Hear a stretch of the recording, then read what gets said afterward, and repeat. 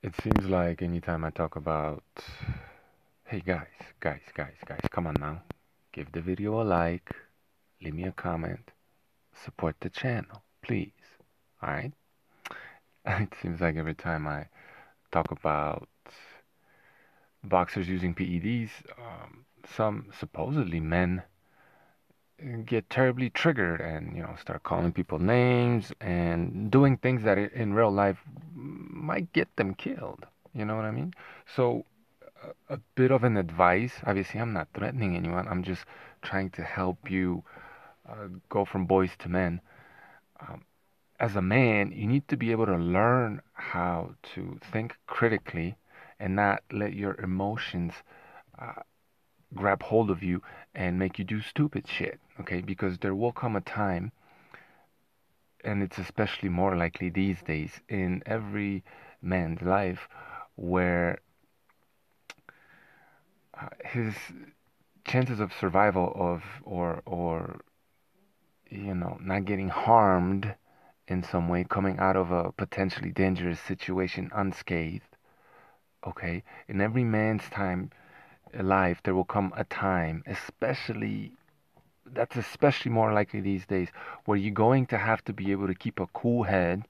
Okay, you're going to have to be able to process the information and be able to make decisions based on rational thinking, not your fucking fifis. All right, so that's just a little bit of advice for all of you easily triggered, hormonally imbalanced, so-called men out there. It's not the channel for you unless you choose to grow the fuck up. So anytime I talk about fighters using PEDs, right? Someone just gets triggered and starts crying and gets into their feelings. Look, man, go back and listen to when I make these statements about fighters using PEDs. Do I ever say illegal PEDs or legal PEDs? Rarely do I make the distinction, right? You have to you have to be careful. Careful of what? Sue me. For what? Never do I, maybe sometimes when it's proven I do, but when it comes to Murata being given adrenaline in his corner, right? Potentially. I never said he was being given illegal PEDs. Okay? So learn, first of all, welcome to boxing. Glad to have you join us here. Yeah? Give the video a like. Stop crying. Or dislike. I don't give a shit. And apologize in the comment section for getting into your feelings and acting like a bitch. Right?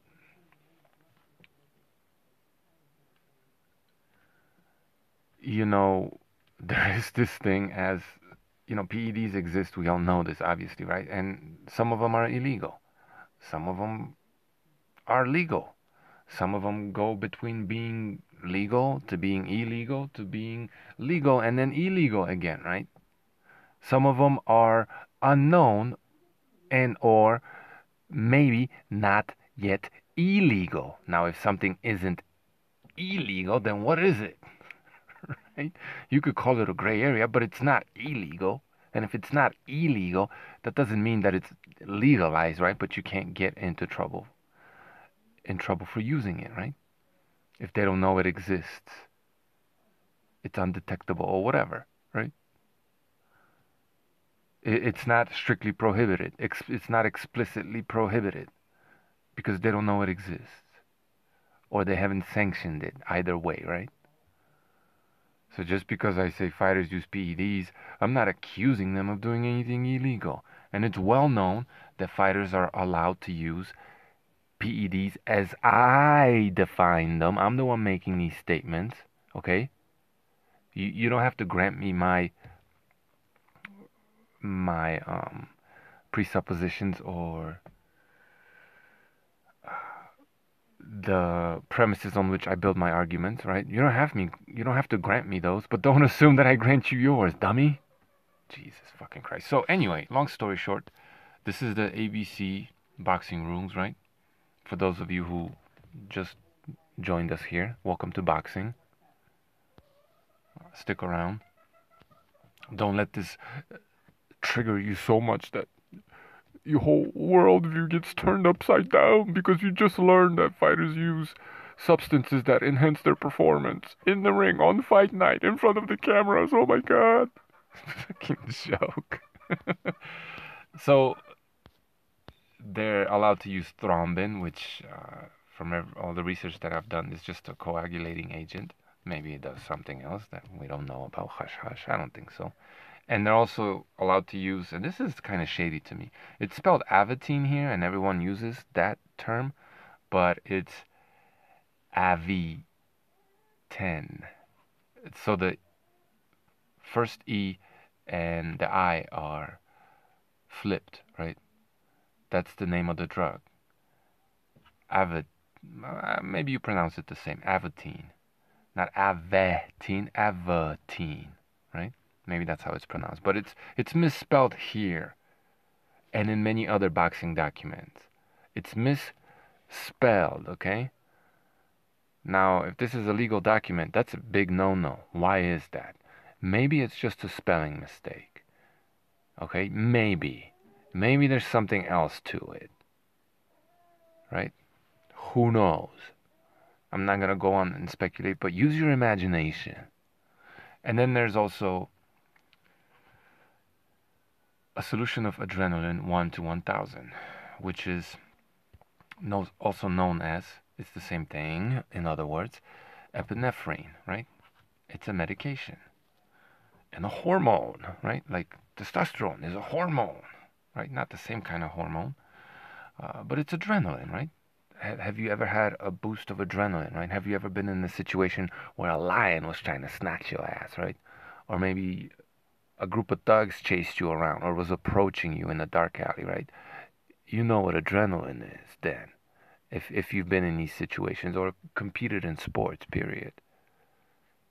You know the type of boost you get from adrenaline, right?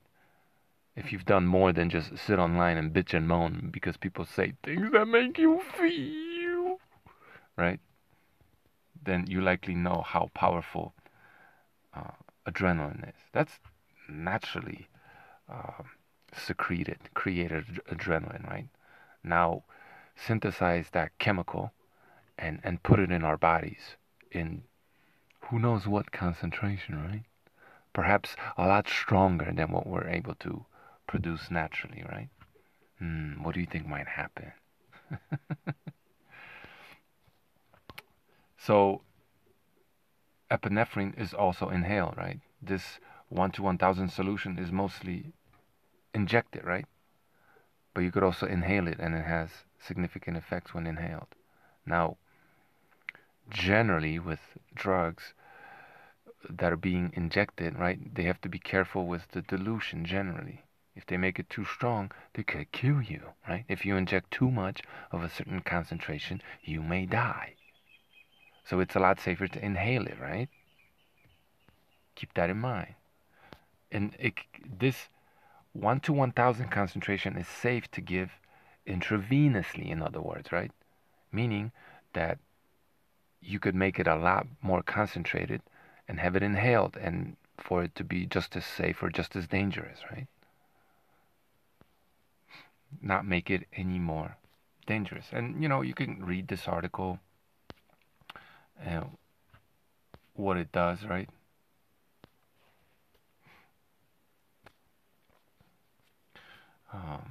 It plays an important role in the fight or flight response by increasing blood flow to muscles, right? It increases blood flow to muscles. What does that mean?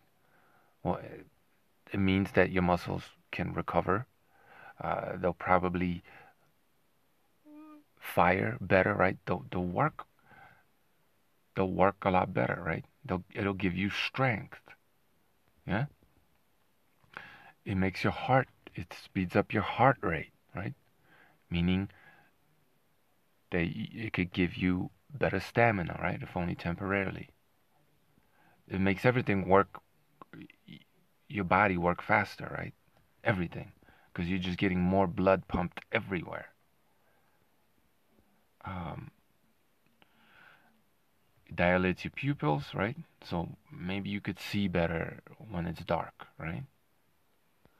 And well, that's what that is, right? It's a natural adaptation we have to maybe dealing with, a bear in the forest at night. And it also helps to output blood sugar, right? Fuel for the body. It pumps more fuel through your body, right? And it affects alpha and beta receptors, right? Much like asthma drugs do. All of which, most of which, are illegal. Illegal PEDs, right? It does the same thing. Does it do it to the same effect? I don't know. Have there been studies done on this? Right?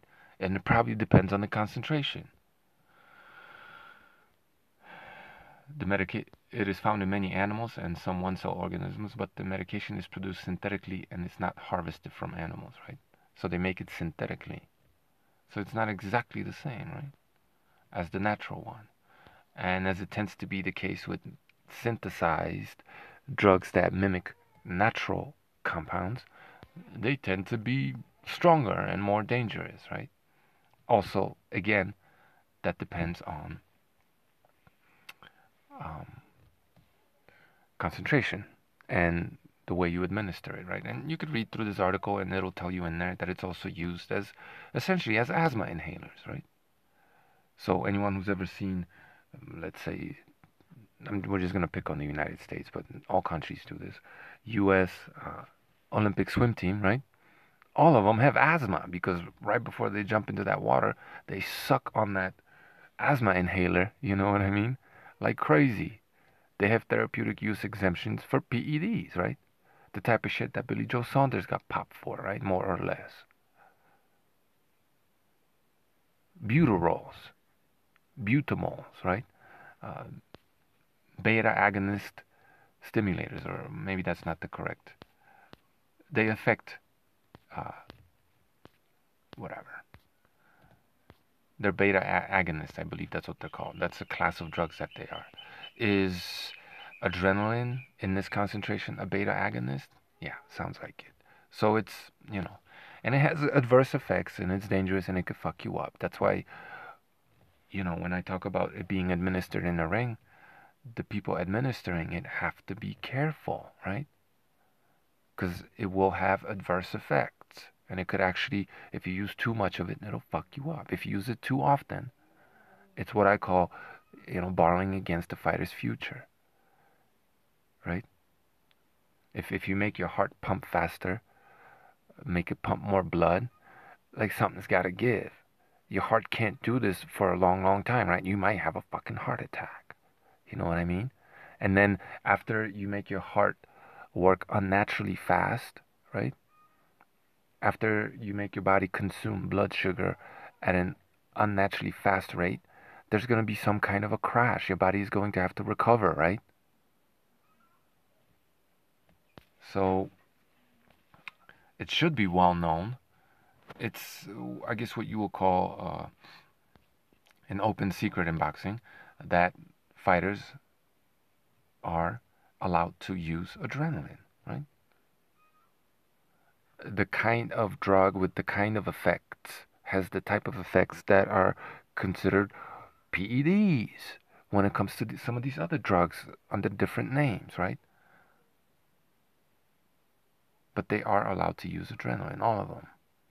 And when you buy a vial of this stuff, it has the concentration on there, 1/1000, right?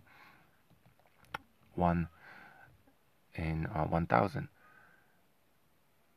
But do you think, like, just let's be honest now, do you think that boxing commissions, right, they take that adrenaline, right, that you're going to use in the corner, they take a sample of it, seal it, right, and keep tabs on it, keep hold of it, have it in their possession.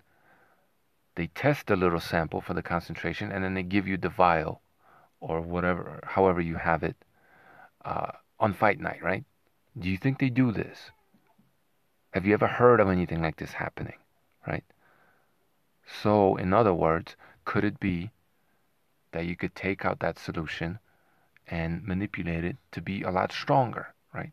Could it, is that so difficult to fathom? I'm not saying that that's what they're doing, but I mean, we do know fighters use PEDs, illegal PEDs. This is legal. And if they're not checking the concentration, right? Well, maybe you have someone who could, make it a lot more concentrated for you. And because this is this solution is safe to inject into your veins, right? Safe-ish, I guess. It's not that dangerous. Then it could be a lot stronger than this, and you could inhale it, right? You know what I'm saying? Meaning, you could get potentially, given the concentration of the drug, potentially the same sort of an effect, strength-wise, right? From inhaling a more concentrated solution than injecting this 1/1000 solution, right? You could get the same as effect or comparable, right? Very, very, very strong, in other words.